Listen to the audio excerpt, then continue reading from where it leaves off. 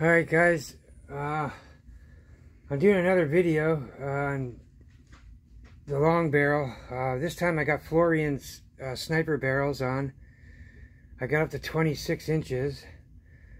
Yeah, we're going to be trying the Z-Rams and the steel balls again. I got the plywood same plywood I got from the other videos a while back when I was shooting 95 and 80 and all them I tested all the markers through the plywood.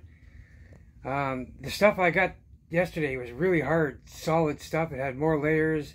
It was a grade 1, I think it was a hardwood. It was like almost 3 times the price of the stuff, so I was wondering why it was expensive. But anyways, yeah, we were only getting through like 2 sheets, maybe 3 yesterday on those other videos, so I think it had to do with the grade of the plywood. But anyways, we're gonna find out today. I got 2 inches in there, so I got 1 inch and 1 inch. They're all 1/2 inch sheets. Yeah, so let's see what we can do here.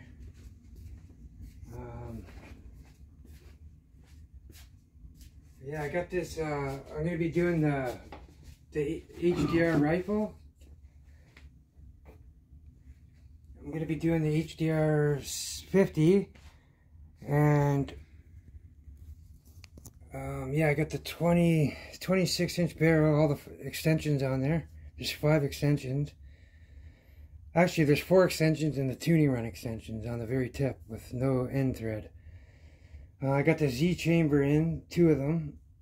And normally I'd put it in this carbine over here, but the Z chambers won't fit in it.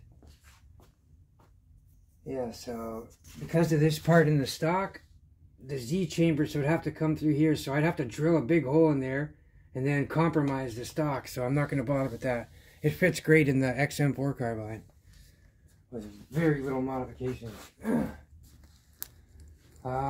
Yeah, I got the steel balls in.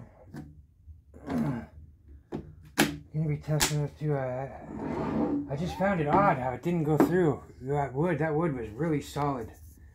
Turns out it was a lot better, harder grade than the average plywood. So I got the average plywood now. I'm going to see what happens. But, yeah, okay, let's give it a go now. Let me get, oh, I'm going to put a little oil in.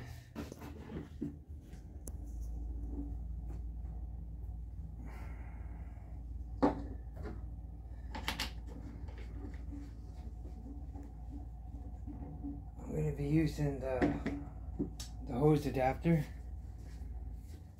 because that MCS adapter seems to be dropping and jumping and giving me weird numbers. I don't know, it might be the seal in it. I couldn't tell you, but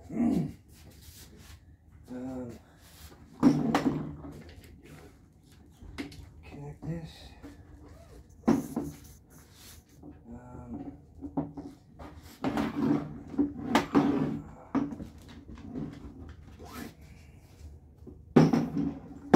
I've also got a bunch of ammos here. I'm going to be testing out as well. We got Z-Rams, I got glass balls in here in 50 cal. Got those spiky ones. I don't know if I'm going to be doing these in this video, but eventually I will. I'm going to test out the high FPS on the rubber, the 1 gram rubber balls from Umarex. I got these homemade wax slugs I made. There's a 12mm steel ball bearing right underneath the surface of the wax, the tip. And I'm also going to be doing these arrows I bought, and these little dart arrows I made. This one here is 12 grams. These ones, I'm not sure if they're 11 or 10. And in the magazine, it comes with a specific. Notice how there's not that metal thing with the gears on it? This is made so when you put it in, it doesn't spin. That way, when you load the ball into the muzzle, or the round in the muzzle, this won't spin and jam up, because it spins before it shoots, so that way it'll sit in here and it won't rotate when you pull the trigger. Alright, so let's get on with the test.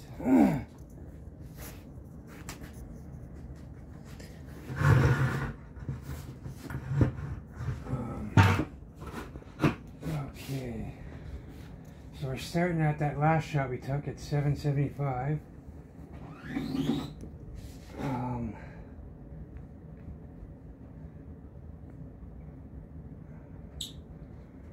Turn my bottle on. And slide check. Okay, we are gassed up.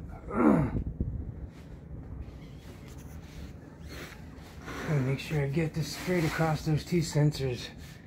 See, if I'm shooting up higher, it'll read a lot wider, but I don't have, I'm just gonna use my support so I don't screw anything up, so.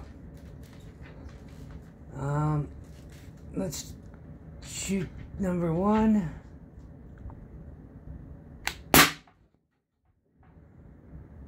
Number one, hold on, I'm gonna go see that quickly.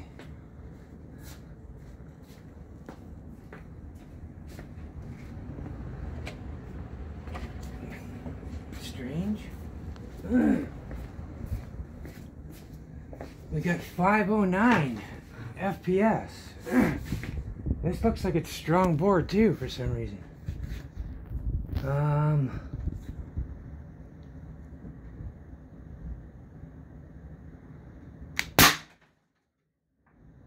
Shot two.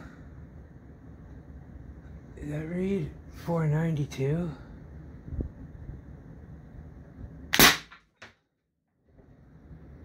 .531. Wow! That's crazy. 492.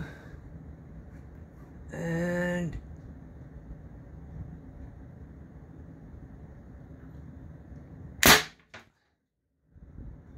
524. Jesus, that's up in the 100 joule range.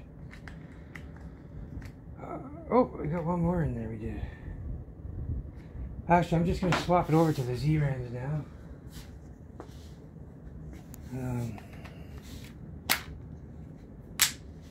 Try this again.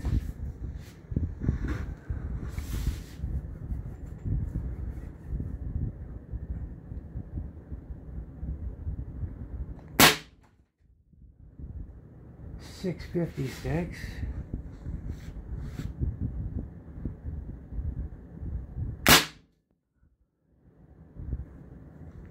664.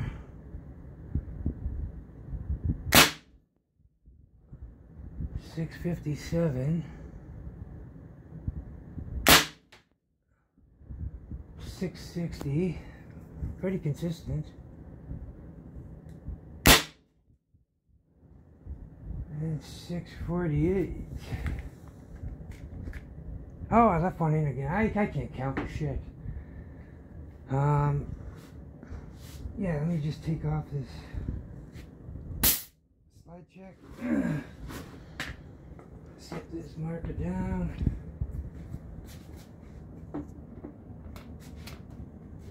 Yeah, if this don't go through that, man, this wood is just insane nowadays.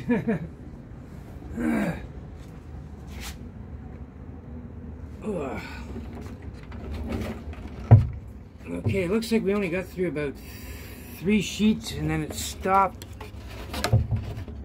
And then it stopped on the last one, I guess. So yeah, it's hard to say. I noticed, oh yeah, the Z-Rams are coming out sideways. They're toggling. That's in sideways. So yeah, I think the aerodynamics are going to have to be changed on these. But as you can see, they're coming in sideways. Yeah, they're completely flipped around. See that?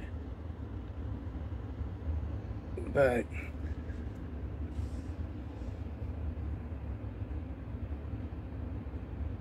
yeah, there's one right there, clear. Now look, at almost 100 joules, when a steel ball doesn't go through, that's just something insane. Anyways, guys, I just wanted to make sure it wasn't the wood, so I guess this wood is really crazy strong. Yesterday we had one go through 3 pieces, at around, just around 90 joules or under. I can't remember exactly, but yeah. Anyways, guys, until the next one, take care and have a good one.